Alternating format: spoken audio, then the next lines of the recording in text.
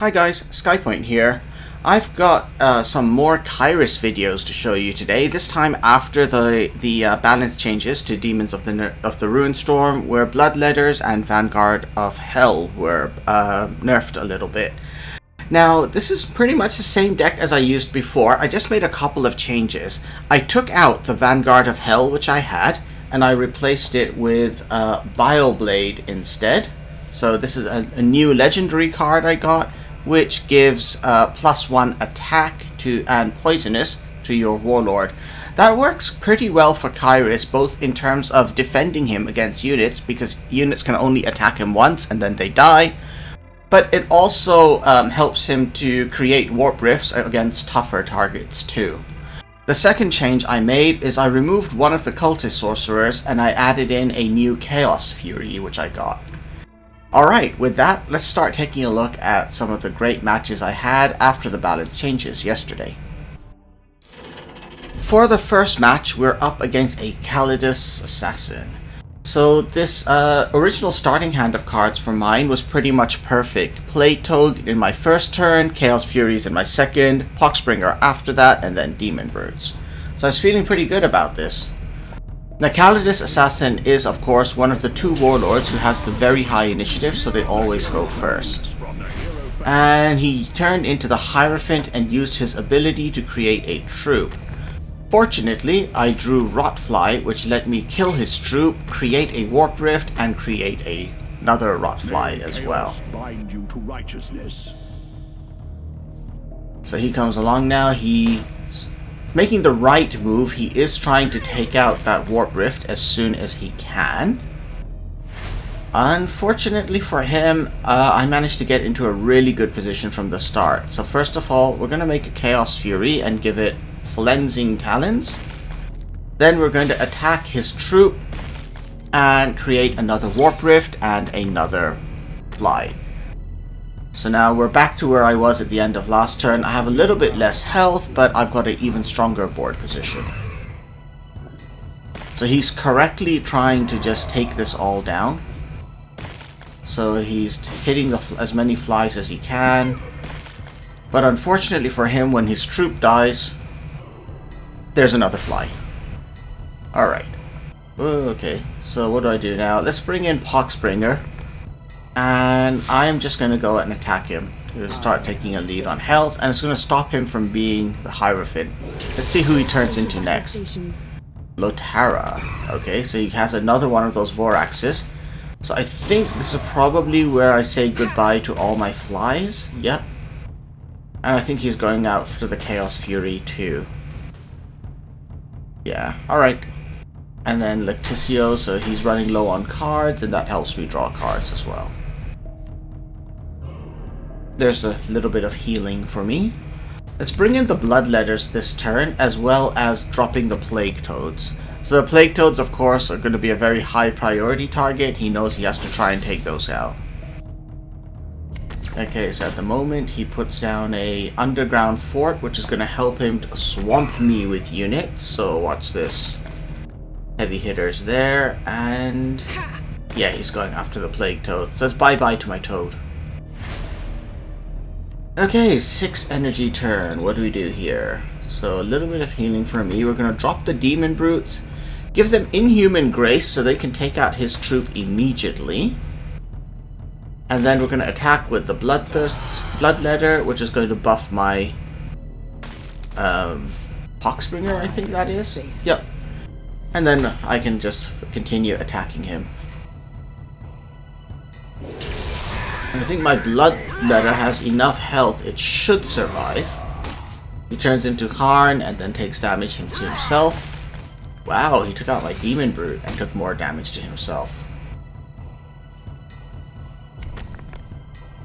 Okay. Oh yeah, now this is it. It's over for him.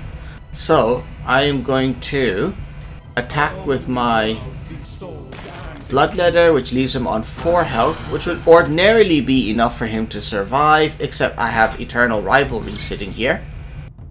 And with that, I can make 2 attacks and win the match. There we go. That was a nice little match against Kyriss Assassin. Obviously, the mistake he had there was putting out a 2 health troop on turn 1, which allowed me to get a Warp Rift, and then all the flies, and things went really wrong for him from there. Match number 2 sees Kyriss facing a Primarch. This time he's up against Fulgrim. Most of my cards here were late game ones, so I put them away and went for a mulligan, and I did not get much better either. However, the next card I drew helped out a lot. There's a nice little Plague Toad, and then do 1 point of damage to Fulgrim. Usually in turn 1 the Plague Toads are hard to remove unless you had Seek and Destroy already prepared. Okay, I've got no good options here. I'm gonna have to swallow and accept getting 3 points of damage on my Warlord, but at least I get a Warp Rift out of it, and there we go. So if he focuses on taking out the Warp Rift, the Toad will survive and duplicate. Nope, he didn't do that either. Okay, this is starting to look real good for me. My demons are starting to get discounted. I'm just going to bring in the Plaguebringer, Poxbringer rather, and use my ability, and that's it. By not putting my Toads at risk, I should be able to get double Toads next turn. Okay, so Fulgrim is now trying to take out the Warp Rift, but he should have done that last turn. Okay, here we go. So some healing going on, and let's go and attack. So I deliberately hit my own Toad there before I attacked so that it would die, which would allow me to play this. It had to create room to play the demons, because a Toad normally has 3 health, so if it attacks the enemy Warlord, it would stay on the board. Alright. So now he's starting to get a bit overwhelmed with troops, and he takes a dead turn to play Manifest Destiny. I have no more Warp Rifts, but that's okay. My Toads are duplicating now, and this is a problem. They're taking up all the space. So I can hit one of my Toads and lower its health, and then drop the Herald of Slaanesh, and I think that's it. I have no more room to play things. But that's fine, I am now in the lead on health, and I have a full board of troops. Witness the ecstasy of death. 6 energy turn. He does probably the best move here, which is he plays Perfection's Flight to take out my demons. And he's trying to clean up the board a little, which is about to fill up again with Toads. There we go. These Toads are starting to inconvenience me now, because I have no room to play things. Okay, let's drop another Rhea the Seducer. I'm hoping to bait out another Perfection's Flight from him, so when my Slayer of Worlds hits the board, he doesn't have hard removal left. Let's just take advantage of the 0 damage Fulgrim does to hit him with almost everything we have. I used the Herald of Slaanesh to give my demon a mutation to reduce its maintenance cost. And I think this is it. I have enough to kill him now, easily. Yeah, I had enough to kill him several times over.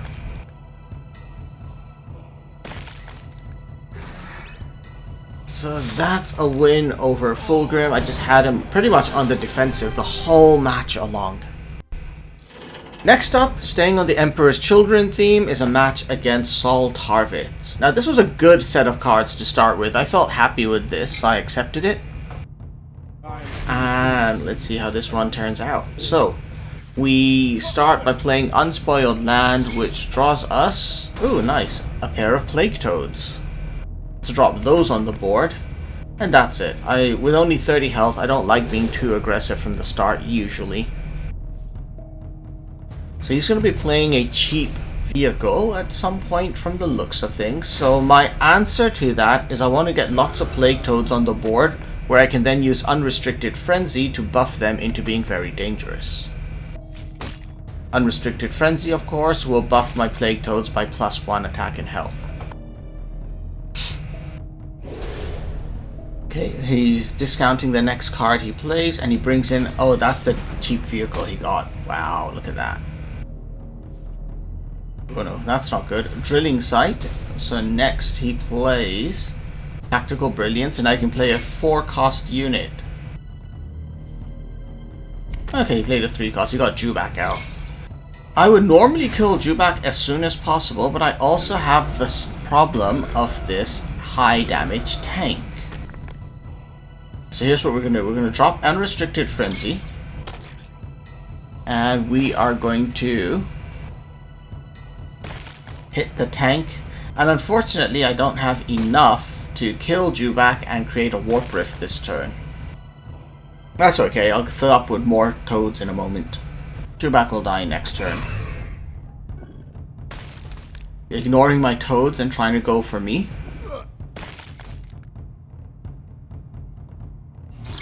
Yeah, here we go. And now it's Toad Central begins. There we are, more toads, more toads. Alright, what do? We are going to clean up some room on the board first. And with that, we'll drop a Bloodletters. I messed up there. I should have pinged the Bloodletters instead of hitting Jubak with my Warlord because, of course, I have no room on the board to put a Warp Rift. Old habits die hard. Anyhow, I'm starting to close up that gap on health. He's only 3 points ahead of me, and of course, I have the full board. Perfection's Flight, so he did the right thing to hit the Bloodletter. And of course, that kills it without it taking any damage. No troops that I can play right now. So instead, this just looks like a good chance to put Bile Blade in play. Now my Warlord has 3 attack and is poisonous. I need some room now to play units next turn, so I'm going to attack with a bunch of my toads, the ones which are likely to die. This should make it possible for me to play Slayer of Worlds next turn. And now that I've got a big attack lead over him, I'm going to hit him with my Warlord as well. Okay, he brings in a fast troop.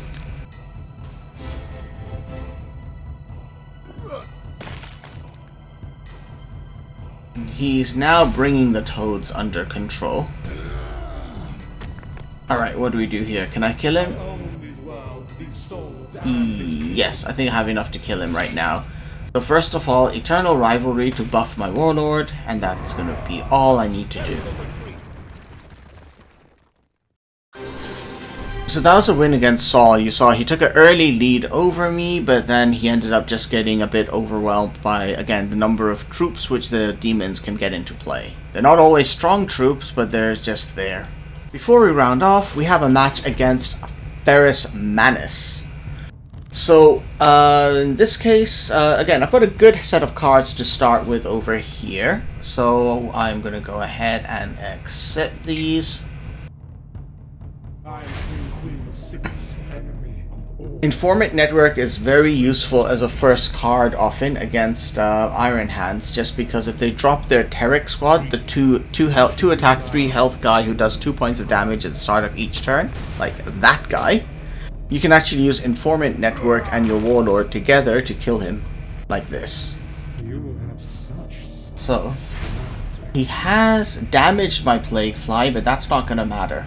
Informant Network does 1 point of damage to Ferris and his boy, and then my Warlord attacks, which kills him, creates a Warp Rift, and creates a Plague Fly.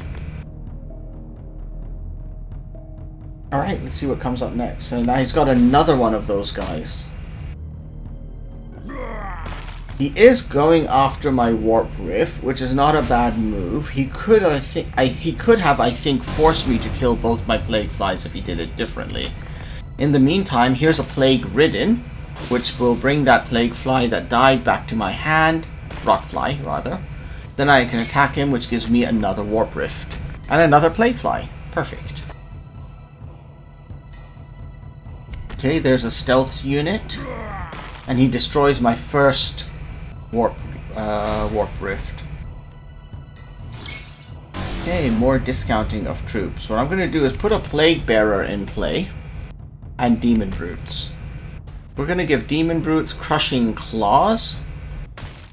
And just go ahead and keep some pressure on him. Okay, he's buffing his squad, and they're going after my Plaguebringer. And there's a front line. Unfortunately, he put his front line in the wrong spot. He put it right next to a unit with 1 health when I have a demon with cleave out there. So let's start taking out his things, and that gives us mutation cards. And mutation cards, of course, buff Elitel, which buffs Elitel's stats as well. There's a fresh rotfly and another mutation. And that mutation... Well, and now I can destroy the Warp Rift and use the remaining energy to drop a Warmonger of Khorne to protect my troops. So Ferris's health lead is down to 4 points, and of course he's got no troops and I have too many troops. Okay, that's not a bad move by him. He takes out two of my troops and damages my most powerful unit. Unfortunately for him, I have another mutate card sitting around in my hand, which I'll use for another Flensing Talons, which leads to more stats. I can drop a Bloodletters, hit the Bloodletters to buff all my units again this turn, and start hitting him very hard again. And I think it's almost going to be enough to kill him now. So after 5 turns, Ferrus Manus is down to 2 health. The void itself sings my praise. He winnows the weak, which actually hits my strongest unit, but it's probably not enough to save him. Yep, that's it, it's over, and he quits. So that was a nice fight against Ferrus Manus. With Ferrus, you have to take him down quickly, otherwise, if the match goes on long enough for him to trigger his Reckoning, he becomes almost impossible to beat. And the final match is Kyriss against Kabanda. So, as a starting hand, I didn't like what I have. Even Rotfly is not good early against Kabanda, because with 3 attack, he'll just kill it instantly. This is not much better. Starting hand, not so good. So let's just use my energy ability to kill him, to hit him rather, so that after his first turn, he still has just a 10-point health lead over me. Oh, so much for that. He has a 12-point health lead over me. Alright, now I'm going to bring in Chaos Sorcerer, and I'm hoping he's going to be forced to attack the Chaos Sorcerer directly. Oh no, he's not. He's going with Eternal Rivalry, and he's going to do... Is it a ton of damage to me? Yeah, he does a ton of damage to me. Alright. So, normally I would use my ability to hit the Chaos Sorcerer and then attack with him to get a free demon, but I really wanted to get the Bloodletter into play as soon as possible. So there he is. And Kabanda continues to try to go after me. He's got a 14-point health lead. I've taken 15 points of damage, he's only taken 11. Alright, there's another Bloodletter, so I'll use that to buff the first one, and now we can hit him. It's getting better. He's down to only a 10-point lead over me again, but I'm getting a bit low on health. I've lost half my health already. Demon Brutes with Demonic Wings pop up next. Alright, now I need to take those guys out. How do I do this? I'm going to hit the Bloodthirster, which buffs them to 4 attack. Next, I'm going to drop a Rotfly. I'm going to use Unrestricted Frenzy to buff my Bloodletters again. Attack him with the first Bloodletter, which gives the second one just enough attack to be able to kill his troop, which will create another Rotfly. Unfortunately, as my turn ends, those useful buffs on the Rotfly dissipate. Alright, and so what's Commander doing? Okay, he's continuing to try to focus me down. I only have 9 health left, he's got 16 and a tougher troop. Alright, we have got to get his troop off the board soon. So his troop is poisoned. I don't know why I attacked it like that. Oh, so a little bit pointless. Okay, he's getting worried about the board presence for some reason. He is fractured in time instead of ending this turn with me having only 1 point of health left. I don't know why he did that. He seems to have lost the initiative a fair bit. We're going to drop Elitil and use Tides of Madness to copy Elitil. And unless he can kill me, it's now checkmate. He's going to end this turn on 12 points of health, and I can do that much damage to him. Okay, that's going to be harder with a front line protecting him, but unfortunately, I top-decked Eternal Rivalry. So my units with Unstoppable hit him, and normally I couldn't hurt him, but with Eternal Rivalry, my Warlord can act twice, which gives me just enough damage to kill him. And there we go. Game over. Alright, hope you guys enjoyed that. You can still see that even after some of the nerfs to Bloodletters, there's still a viable card to play. I haven't tried Korvax's Utterblight since the nerf yet. Honestly, I'm more interested in experimenting and seeing if I can finally make Blood Angels work or not. So anyhow, stay tuned and you'll see either a Korvax video or a Blood Angels video coming from me soon. Alright, hope you guys enjoyed watching this, and I'll see you next time. Bye for now, everyone.